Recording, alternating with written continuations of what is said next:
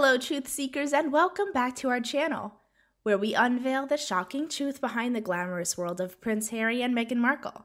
Ladies and gentlemen, welcome back to our channel. Today, I've got some piping hot royal tea to spill all over you guys today. Brace yourselves because this is going to get ugly and messy real quick. So Prince Harry's headed back to the UK next week for some Invictus game stuff, but the big question on everyone's mind is, will he reunite with his estranged fam bam?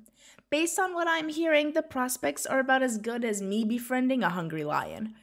But before we delve into the tumultuous waters of this revelation, if you haven't already, do me a favor and hit that subscribe button and turn on notifications. You won't want to miss the explosive content we have in store. So now, let's talk with Daddy Warbucks, aka King Charles. There's an outside chance these two might actually cross paths and make awkward small talk, as painful as that might be.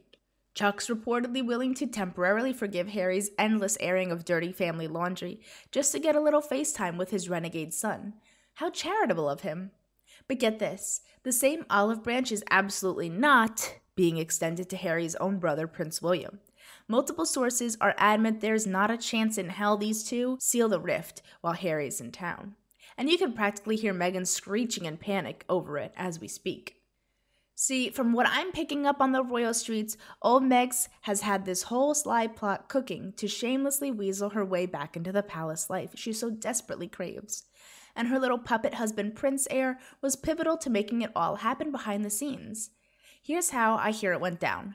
After torching every bridge with the royals through years of incessant temper tantrums and truth bombs, Meghan realized the big California guru grift wouldn't pay the Spotify bills forever.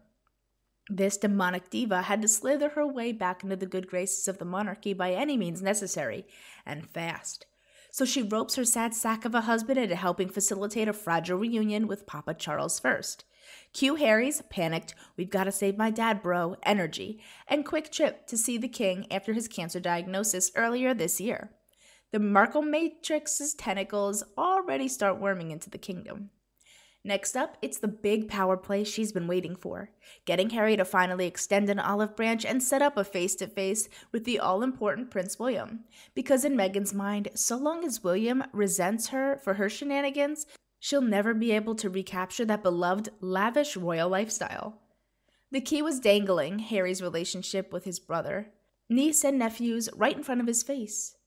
If anything can melt that cold, petty heart of William's, it's the thought of depriving his kids of their fun uncle, right? So Meghan starts hatching this whole secret plan for Harry's UK trip, designed to put on the ultimate performance guilt-tripping William into accepting them back into the fold. Maybe start by telling some sad sob stories about missing the kids, really playing up how depressing life in America has become without the palace perks, then schmooze for a little bro bonding. Sprinkle in some vague allusions to smooth things over and heal old wounds. Before long, Meghan saw William as a broke, beaten man desperate to mend fences with his only brother.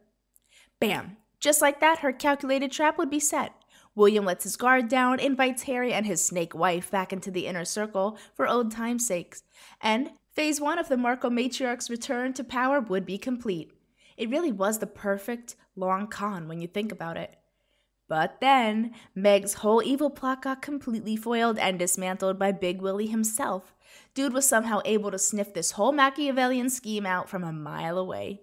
Maybe it was her hissing that tipped him off, I don't know.